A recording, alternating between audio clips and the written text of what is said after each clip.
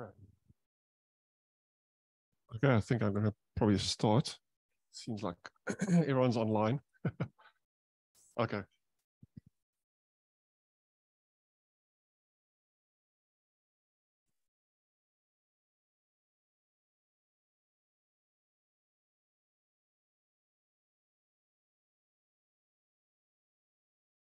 Hello, hello, hello.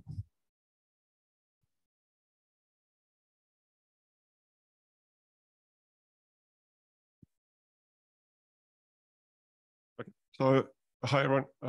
Thanks for attending the talk this morning or afternoon.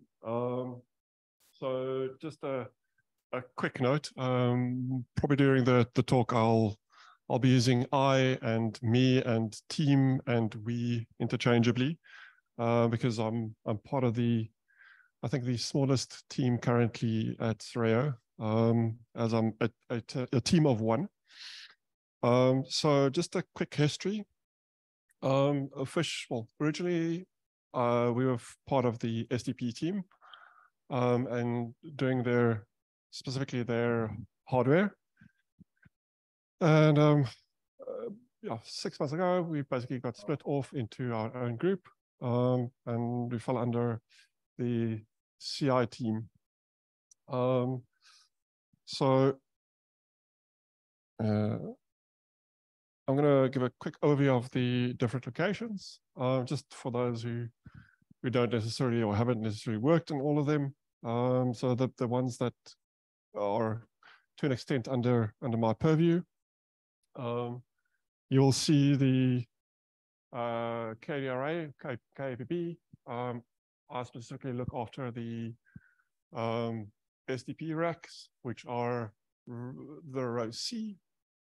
From there, obviously, the CI network team look after the high-speed link. Then inside of the CSIR, we've got our storage and some front ends for external customers, like science users, an idea. And then inside of BRP, I assist with some of the test systems, some operations, operators, and then some business functions. So that's just a quick overview. Again, this is kind of the main signal path. I won't go too much in depth, but effectively on this line, everything to the right, that's kind of what I look after. So obviously from CBF, we grab the data, goes through the ingest and calibration process. It then goes to imaging sometimes. And from there it goes to our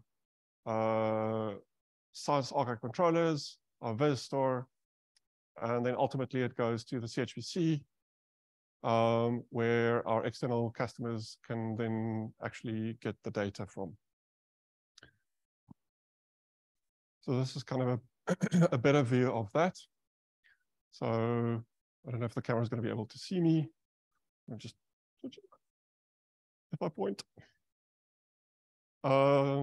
So basically the data comes from the correlators and CBF. It gets grabbed by the ingest, where, give me a second for my notes. We do type conversions, averaging of the data, and initial flagging of data. This then gets stored in our local buffer, SSD buffer, and I'll talk more about the two types of buffers a little bit later. Directly it goes into our hot buffer. It then goes to calibration, where the data is flagged for in-depth analysis, if I understand correctly. And then the cal report gets generated, which then gets put onto our storage. The guys from CBF, Tyrone's team, will talk a little bit more in depth about the specifics of the software.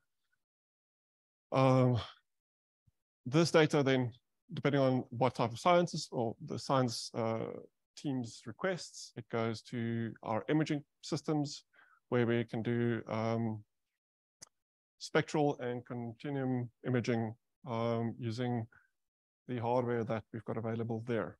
All of this Also, sorry, on that, we specifically have a separate stream for what we call QA.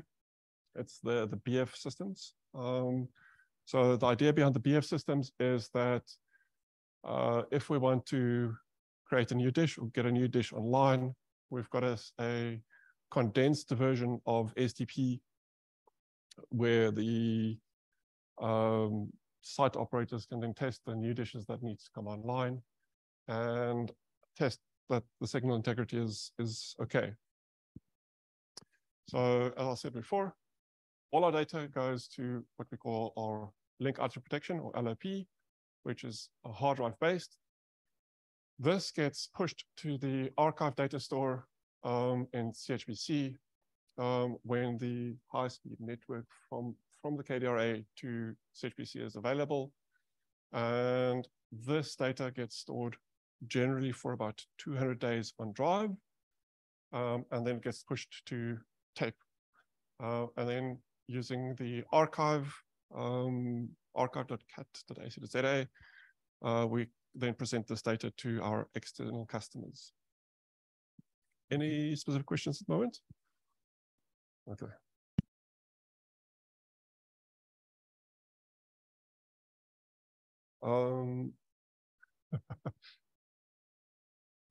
Okay, so as I said earlier, we've got our disk data buffer, which is Ceph-based. On the Ceph, we've got two different types, what we call our cold buffer and our hot buffer. Hot buffer obviously being SSD. Cold buffer is hard drive based. The SSD, and why we call it hot buffer, is this is technically used for local. So whenever we need to do calibration, we need to do imaging, spectral and continuum, we use the SSD to present this data to the local machines because it's a lot quicker, and generally it's a lot of data that needs to be worked on. This is around about 480 terabytes of storage. And then for our cold buffer, which is hard drive based, it's approximately 2 petabytes. So as you guys might know, that link from site can sometimes be a bit flaky. So in those cases where the link goes down, we need to be able to have a local buffer for that data to get stored until the link is back up. So once the link is back up, the system automatically picks it up, and via S3 data movers, it will transfer it to the CCAT C3 and hopefully soon C5. So again, just a quick background. The current system is roughly 22 petabytes raw data storage. Our next generation is at the moment about 9.5 petabytes of storage. This is one of our future projects, but it gets stored onto that Ceph storage, which is then presented via the archive to our customers.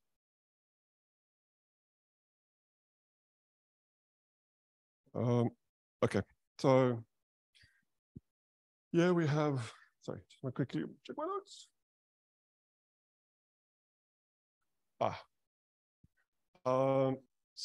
So this is in the KDRA, our storage, or part of our storage.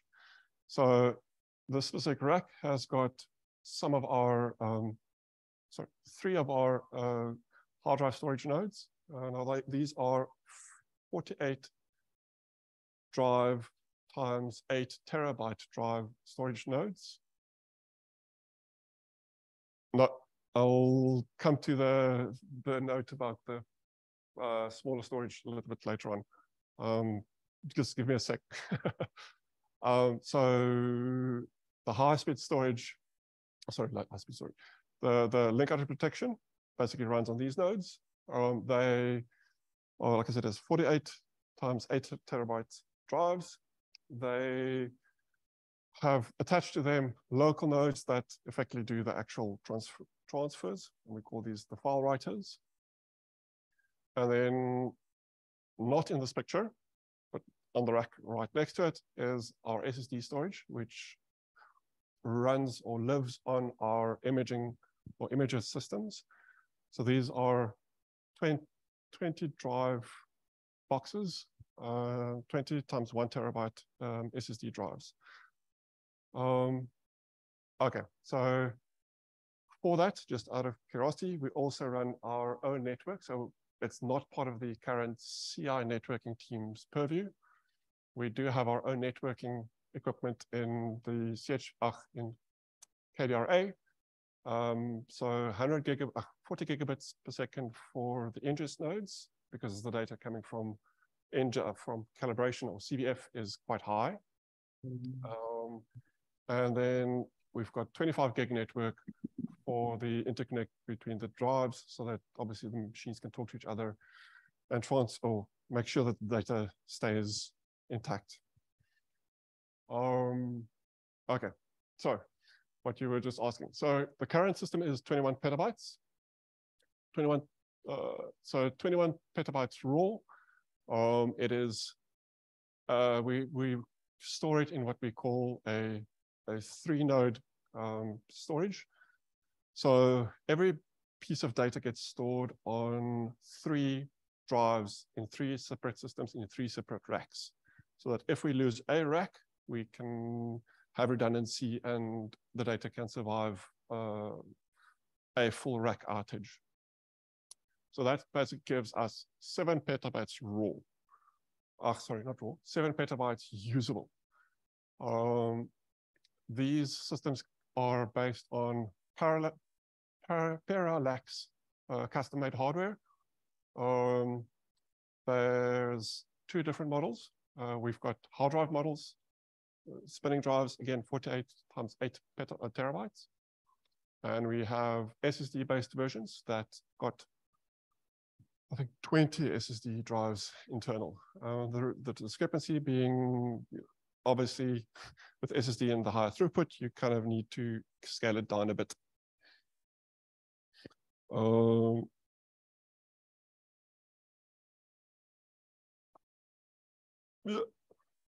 So the next gen storage is based on Supermicro and Dell machines. So as I said, it's around 9.7 petabytes of storage raw. But the difference being that we've gone from three level storage to what Ceph calls erasure coding.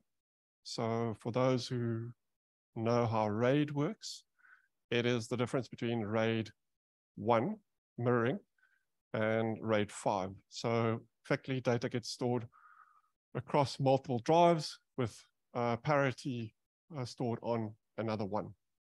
The reason, obviously, we went for this is the advancements that Ceph has done seems to be good. It's a good trade-off between space loss, space wastage, and redundancy, and then speed as well. So again, it's a combination of hard drives on the Supermicros and SSDs on the Dells. The Dells basically being a front-end cache, and the Supermicros being the bulk store. So we've got the IBM tape library, which I've got a photo of, not this specific one, but the photo of a little bit later on.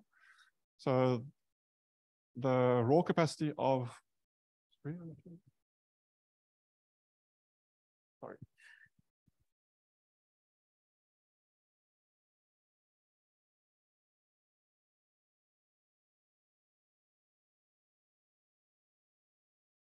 Okay, so the IBM tape libraries, I have a suspicion this is wrong. So although it says 21 petabytes, kind of for now ignore this. The IBM tape library that we have currently is has got 12 drives. And when I say drives, it is obviously the actual machine that loads these tapes. These tapes can, LTO7s can store 8 terabytes each. And the LTO9, so we've got 6 LTO9 drives in there. They can store 18 terabytes each. And in that tape library, we've got 3,370 tape slots, licensed anyway. So what happens is all of our data gets stored on the disk storage so that users can quickly access it. We store this for approximately 200 days. During those 200 days, we start making a copy to the tape drive. And that tape drive, that copy is going to be our long-term storage. But we also make a second copy onto a tape that then gets removed. So this would be one of them. So the idea being that that offsite copy is there in case of absolute mayhem, us losing the CHPC. We can then at least recover the data from our offsite storage facilities. Now, currently the offsite facility storage is in the BRP, but we are currently migrating to or looking at going to an external provider.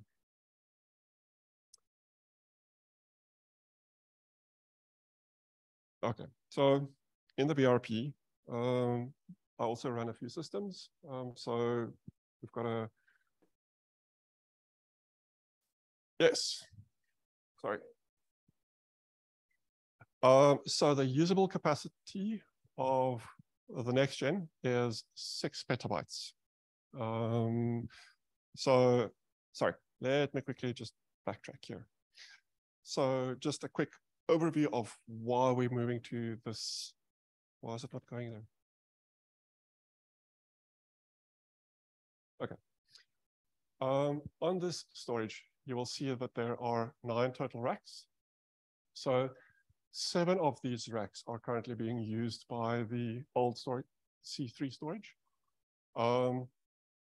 This first rack is our external systems. So that would be Cat Archive, it is Mattermost, and it is the interface that our users have with our systems. Rack 2 is this new system, C5. So this is the start of the ultimate project.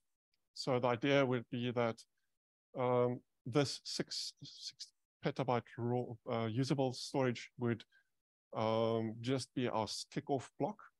Once we have migrated all the data to it, the racks from 3 to 9 would be removed.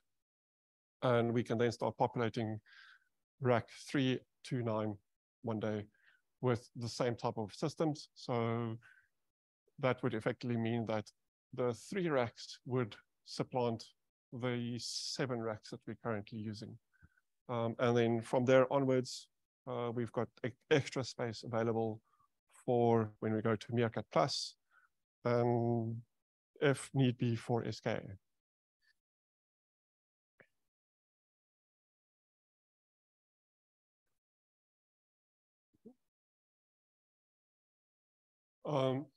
So in the BRP, we've got a few systems.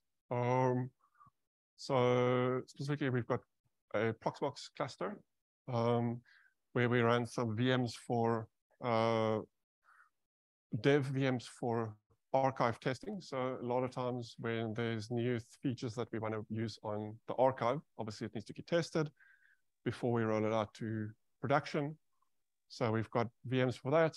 We've got a few VMs for some of the developers from CAM. We've got 1 or 2 VMs for RFI team. Sorry, receivers team, not RFI. And all of this is backed by a very small, compared to the rest, safe storage in the upstairs server room. And then in the downstairs server room, we currently have a lab/staging area running that is a combination between SDP and CBF. So the idea is that when CBF goes to their GPU-based systems, it is tested with the new systems for SDP. 2 ingest and 2 calibration lines running. So they're all connected to the same cluster, and we have the ability to test the whole pipeline. So data coming in from CBF right through SDP and out, and making sure that everything is working fine, so that when we do go to production with Meerkat Plus one day, that the systems are at least tested to an extent. Okay, so as I said before, these storage pods that we've got, they were designed in-house by some of the SDP team originally, and then built by Parallax. It is a Supermicro motherboard with a Xeon CPU, 128 gig RAM, and then 48 8 terabyte drive slots.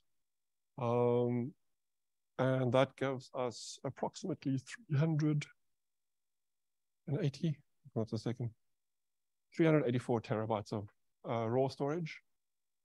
So unfortunately, the problem with these is, as I said before, obviously 8 terabyte drives are a bit old, and these systems also really use a lot of power. So our new systems are very interesting system.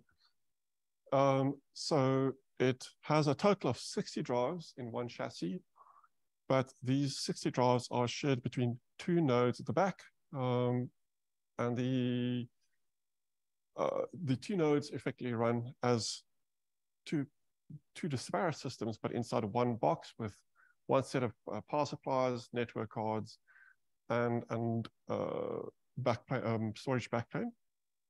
So each of the nodes have got 30 drives, 2 terabyte drives each, and each node has got 192 gigabytes of RAM. It's also on 100 gig network, so a little bit quicker than the 40 gig from the 25 gig from the previous systems. So again, just a quick view of the different systems that we have in the CADE array. So as I said before, we've got our 3 storage machines.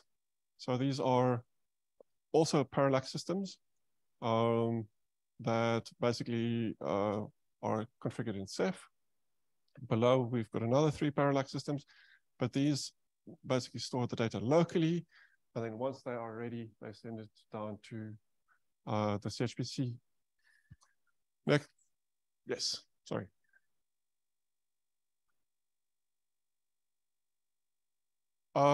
So it is approximately 50 kilowatt hour, well, 50 kilowatts for the 7 racks.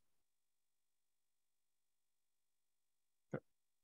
And the new system, the new system is not a lot less. It's 5 kilowatts for the single rack. But if you can go and look, it's 50 for 7 versus 5 for 1 rack. It does make a difference. Okay, so here we've got our ingest machines. These are all, as you can see, all Dell based. So top is the ingest, bottom is calibration. Calibration tends to need high amounts of memory, whereas ingest are GPU based. So they have got GTX 1080s inside of them for just doing some of the fast Fourier transforms. Sorry, flagging. Okay.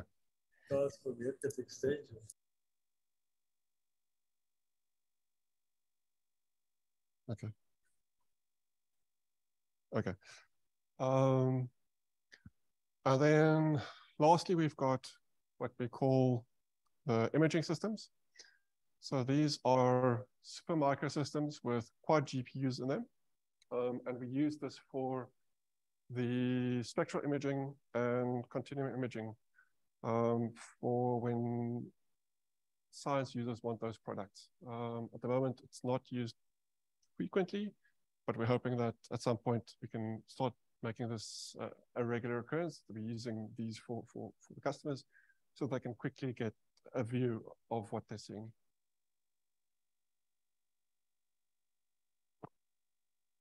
Okay, so no, it's fine. It's fine.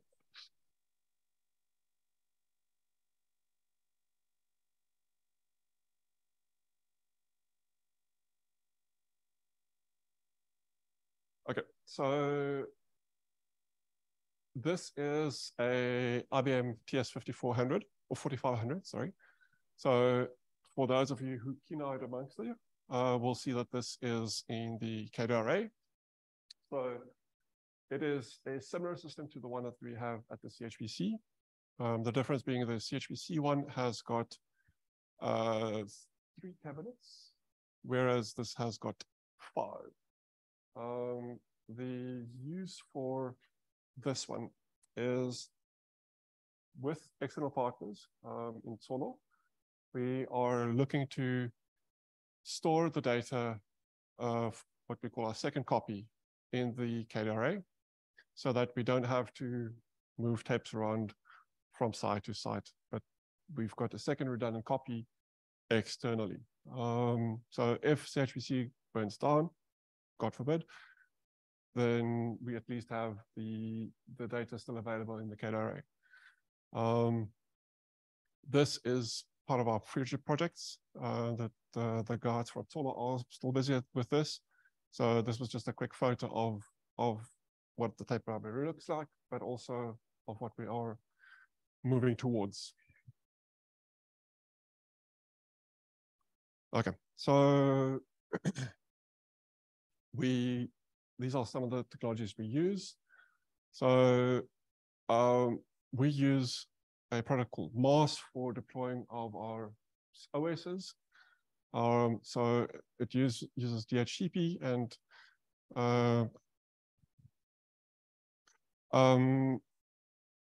okay, sorry, there's a question of the tape library. Okay, so it is a combination, sorry, for those of you who didn't see, the question is this a custom solution or is this off the shelf? Okay, so it is a combination of both. So this tape library is an off-the-shelf solution. It was bought from a supplier in the US, but what we are doing is playing around with some logistics. The IBM tape library, you pay for everything. You pay for every single slot, you pay for every single drive. And if you don't pay, even if you have the hardware, it just fails to actually see the systems. So Solo was able to go and figure out how the system works. And they effectively wrote their own backend hardware backend software, OS, etc., for the tape library. What this allows them to do is now use the whole library without paying the exorbitant fees for IBM. And this is then fronted by what we call their caching layer. So the caching layer are just a bunch of machines with fast storage, generally SSDs. So what happens is when data gets pushed to them, it looks like a Ceph S3 call. And when you try to get data back, it looks like a Ceph S3 call. If that data has been moved from the caching layer to tape and is not available anymore, we give a known S3 warning or error saying that you need to come back at a later stage to grab the data. That automatically goes and grabs the data from the tape library for you and puts it back into the caching layer. And as soon as you ask again, it will then present you with the data. So as I said, it is the physical hardware is off the shelf, but it's been tinkered with by Tolo. So does that answer your question? Yes, thanks. Cool. Okay, so as I said, we basically use canonical MAS. So this is machine as a service. It allows us to quickly deploy Windows or Ubuntu or I think there's one or two other OS that it allows you to deploy using DHCP and what we call PXE, pre-execution environment. And obviously we specifically use it to deploy Ubuntu for us. This Ubuntu is then configured using Ansible. So we've got quite a few Ansible roles and scripts to put up the different system types for us. So be that ingest or calibration, imaging. All of this is monitored and viewed by way of Elk Stack, Grafana, and Prometheus. So obviously we use those combination of those to do the monitoring, but also to gather trends. The data pathway, so basically making sure that the data moves from one side to the next, we use Apache Solr. So this is, well, Apache Solr / Nomad. So Solr is used as the backend for it. So we store where the data is in its path, or it's in a pipeline. Then Proxmox. Proxmox, for those who don't know, it is a virtual machine host, very much like VMware. So we use this to host all those ancillary services that generally tend to be small enough so that we don't use a full machine. So as an example, our archive, the master controller. So for our clusters, the master controllers would run there. Our Solr database runs there. Mattermost for those who use Mattermost. And then obviously Python everywhere. If you don't know Python, you probably will struggle in Unix and Linux. Have we? No. We've never lost any critical data. We've lost many drives. And if you look at this chassis, that's part of one of the problems that we have.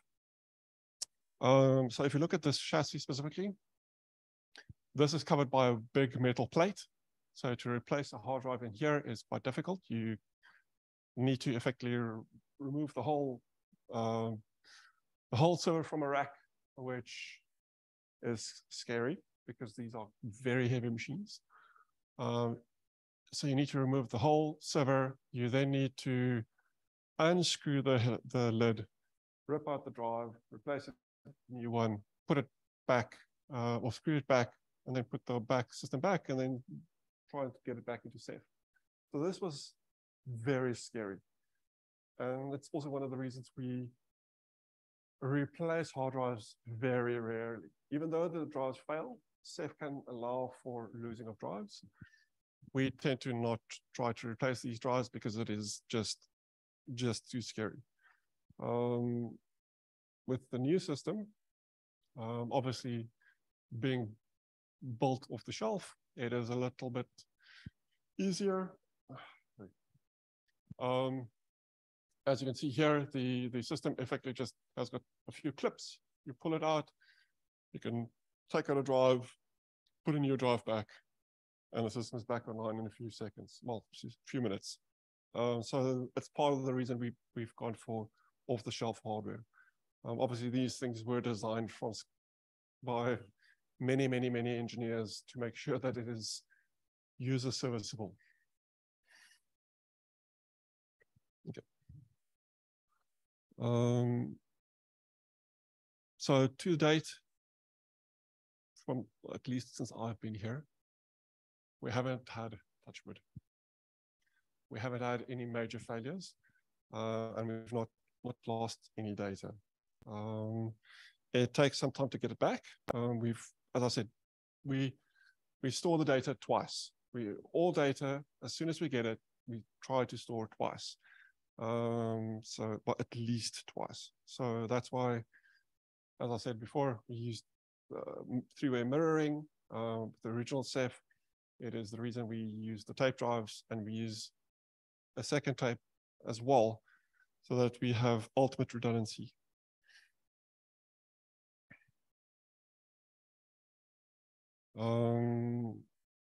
But yeah, so as I said, last one, Ceph. So Ceph has been, I think, a godsend. It is, again, for those who know, Ceph is RAID across machines. It gives you the ability to build large RAID arrays across as big a cluster as you can afford.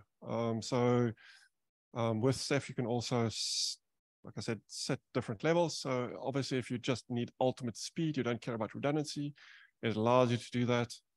It'll give you hundreds and hundreds of gigabytes per second. If you want redundancy and ultimate redundancy, you can go with, well, effectively three-way redundancy. So a piece of data gets stored 3 times, or then what we've now gone for the next level of storage, which is erasure coding. And as I said, that's effectively RAID 5 for those that know. And yeah, I think that's about it. Any questions?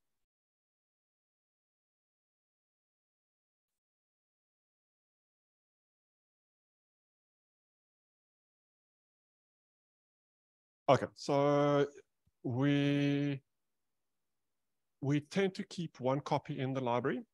So yes, there is a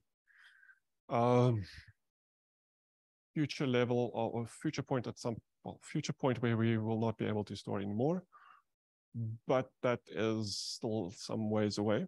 We tend to keep, like I said, one copy in the library.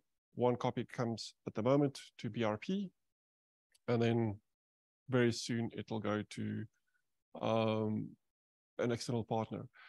As for the one in the KDRA, that will for now become our, what we call our second copy, but probably in the future at some point, next year or 3, it will probably become our first copy, the one that we kind of store everything on, and then we would start using the tape drive in the CHPC to... Right. So you update the meeting for this afternoon. Okay. We would effectively use that as a local tape drive, so that at some point when we run out of space inside of the tape library, we would just pull from there, take it to our document storage, and have that then be a third site for our data.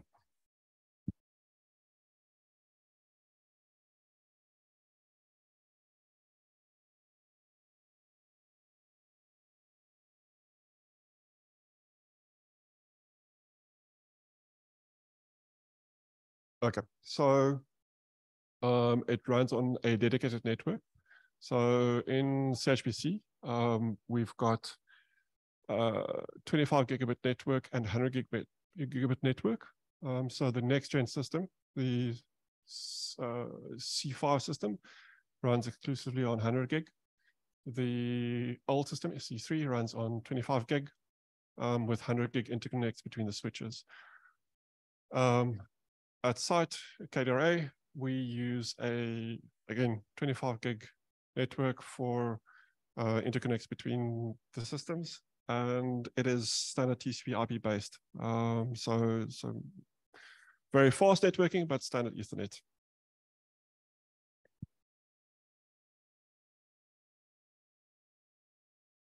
Does anybody else in the room online have further questions? Nope, I think, oh, sorry. You said you lost lots of drives. How many out of the, say, 2,000 drives? We've lost, I think, about 40 drives in total. Yeah, the last count that I had was approximately 40 drives out of the safe cluster. Well, specifically the CHBC one. Yeah, I can't right now do that out of my head, but we've got about, it's about 2,000 drives, yes. So well, if you think about it, those drives have been running 24/7 for the last 5 odd years. Well, 24/7 bar outages that we've had at the CHBC. Yeah. Any more questions? There's nothing online, Okay. and it looks like nothing in the room. That's interesting. Bruce always has questions. I guess you covered everything. Thank you so much, Hugo.